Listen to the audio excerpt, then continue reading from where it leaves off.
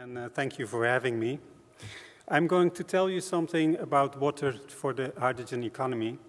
And in Dutch, hydrogen, the word is waterstof. So it's stuff all about water. I'll tell you something about short introduction about WLN. Then I'll give you some examples of green hydrogen in the northern Netherlands. And then the water use of green hydrogen and especially its effect on availability of fresh water. I'll end my presentation by an example how to be able to optimize the efficiency of green hydrogen production. Well, WLN was founded about 45 years ago by its two stakeholders, the Drinking Water Company of Groningen and the WMD, the Drinking Water Company of Drenthe. It started as a laboratory for the control of drinking water and developed through the years to a consultancy on water technology and water quality in the complete range of water issues in the northern Netherlands. So drinking water, of course, industrial process water, wastewater, and public water. We are working closely together with all the water partners in the region, and we try to bring the knowledge that is developed in institutes like Wetsus to find solutions for our customers and vice versa. Well, enough about WLN. Let's go to the green hydrogen, an essential element in our energy transition to fight global warming. We have given ourselves some big challenges here in the northern Netherlands. Here you see a picture of the project Noord H2, together with governments, industries, harbor authorities, and our national gas company, the GasUnie. A plan is developed to produce green hydrogen for the industry in the Netherlands and parts of Belgium and Germany, together with a backbone of pipelines while using part of the natural gas grid that is now in operation. Source, of course, is offshore wind, pure water, and using electrolyzers to produce the hydrogen. There's some huge goal. 4 gigawatt production in 2030 and 10 plus gigawatt production in 2040. As an example, 1 gigawatt of electricity is the consumption of about 1 million households.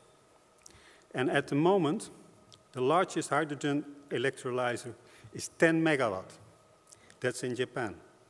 And 20 megawatt being built in Canada. In the Netherlands, the largest is a 1 megawatt in operation in the province of Groningen called Heijstok. And a 20 to 60 megawatt plant, Jules, is planned.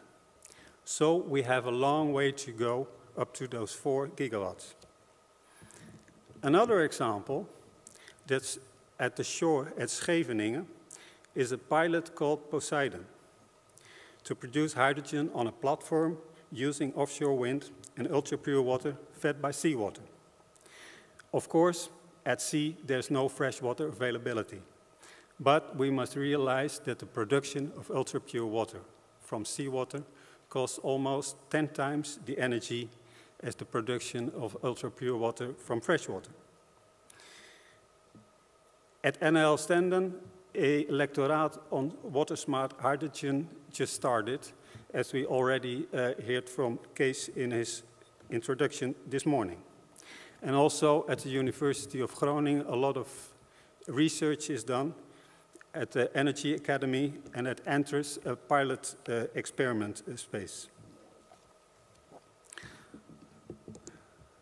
So lots of things are starting to happen on the subject of green hydrogen. Of course, there's lots more, but now to our topic. The water technology and the effect on the availability of fresh water. First, which amount do we need of water to produce green hydrogen by separating oxygen and hydrogen out of water by electricity? Well, a 1 gigawatt electrolyzer, that's an electrolyzer that consumes 1 gigawatt of electrical power, uses about 210 cubic meters per hour ultra-pure water of very low conductivity. In a recent study, the possibilities of locating large-scale electrolyzers in the Netherlands was investigated at 5 industrial sites, among which the northeastern part of Groningen. Here we see some calculations of the amount of water needed for the operation of a 4 gigawatt electrolyzer, which we'd like to put in operation in 2030. The fresh water feed will be about 11 million cubic meters per year. And hereby we assume that cooling is done with seawater, otherwise we need twice as much. A nice example of the production of ultra-pure water is located close to the city of Emmen in Drenthe. Here, the source is treated municipal wastewater, and the revenue is almost pure H2O. The capacity of this factory is 600 cubic meters an hour, so good for 3 gigawatt electrolyzers. 15 years, it's already in operation, and we have the experience to run this factory. The knowledge, the technology is introduced by WLN and by WMD, the drinking water company of Drenthe. Extra, we see in this factory the removal of pharmaceuticals, also mentioned this morning as a very large threat of our environment.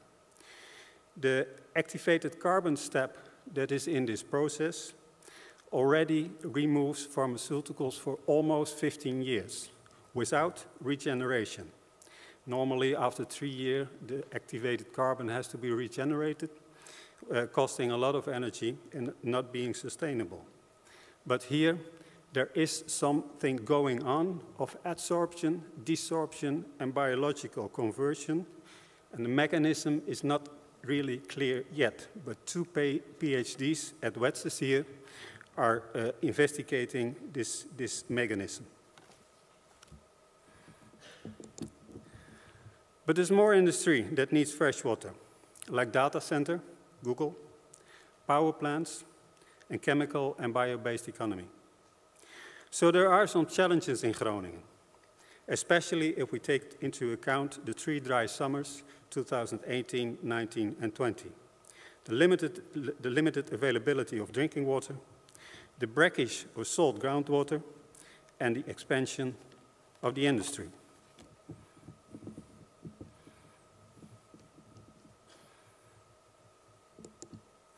Here we have the situation in the Groningen harbors. 2 large industrial sites, Eemshaven and Delfzijl, together with the industries around the cities of Emmen and Groningen, it's called Gemper Europe. Recently also proclaimed as Hydrogen Valley by the European Committee, who supports the green hydrogen plants. The industrial freshwater demand in the Groningen harbors will grow from about 10 million cubic meters per year at the moment to around 30 million cubic meters a year in 2030, 2035. This all depending on the pace of the introduction of the hydrogen economy.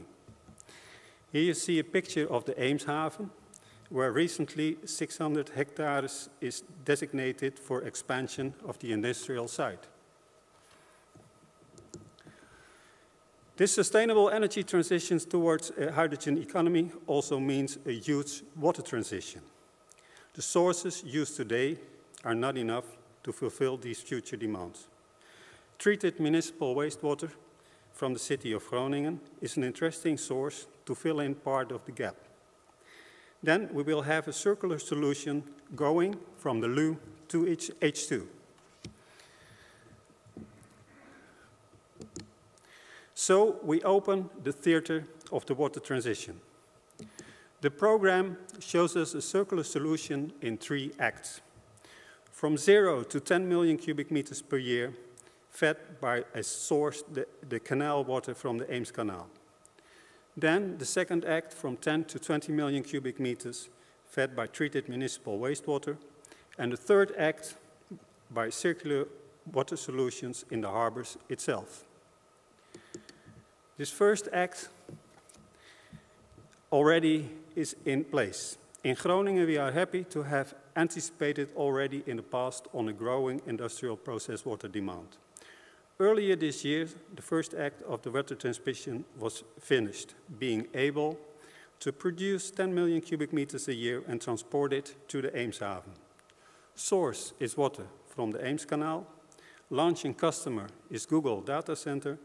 And Northwater, our partner in industrial process water delivery in Groningen, designed it, built it, and operates it. The second act we hope to start soon. We are going to pilot 3 sustainable technologies with very low chemical use to upgrade the quality of the treated wastewater, combining this with the technology from the first act. Additional goal is the removal of pharmaceuticals from the treated wastewater in order to prevent them from ending up in the Waddenzee, a vulnerable ecosystem. Third act of the water transition is the reuse of industrial wastewater in the harbors themselves, combined with underground seasonal water storage to overcome the hot, dry summer periods. For this act, we started this year with designing a serious game, which, together with an hydrological model and different future scenarios, gives us the opportunity to experiment the future challenges of the water transition in a safe environment with all the stakeholders. And Ivo Wensler from NHL Stenden, one of the partners in the project, thought us this is enabling us to make memories in the future and recognizing them when future turns into reality and decisions have to be made. And now for the 2 last slides of my presentation, a possibility to optimize the efficiency of green hydrogen production. Using, again, water as a carrier of waste heat. Bringing it into the municipal heat grid of Warmtestad in the city of Groningen.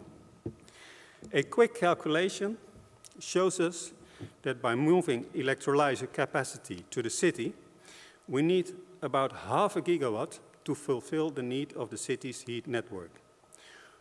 Only concentrated building blocks are suited to connect to a municipal heat grid. The other houses can be heated by using hydrogen instead of natural gas, reusing the existing gas grid.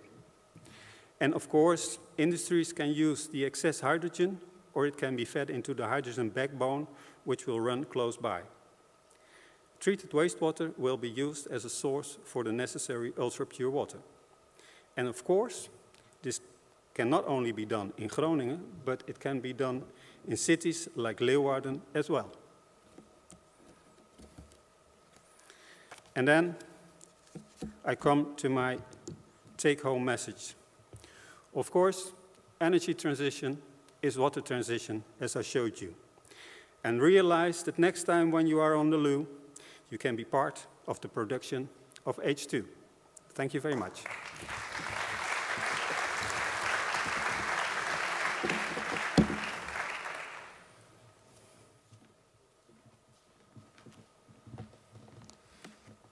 Yeah, that is food for thought.